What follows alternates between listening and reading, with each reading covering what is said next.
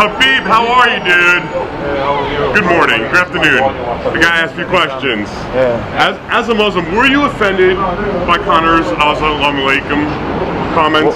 What I afraid? Were you offended by his comments? I don't know, brother. I don't hear this. I don't, because I don't understand his language, brother. So what do you think of the press conference in general? Press conference, you know, like I feel like they try to promote this alcohol, you know, and whiskey. Yes, and I feel like I feel good, you know. I feel good, but this is what I don't like, when too much people cursing, you know. I cannot curse him because too many young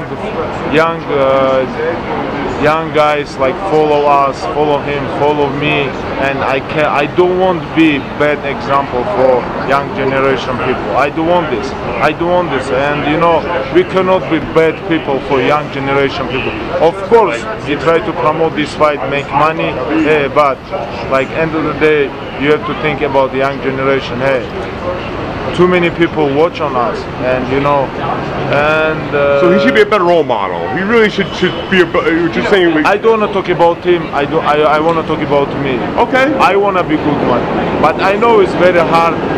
Nobody is perfect. Everybody makes mistake. But I want to be a good model. I want to be a good model for young generation people. Any last words to say to your fans? Asalamoalaikum, sir.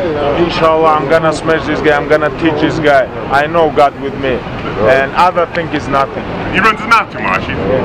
Thank you. Thank you so much.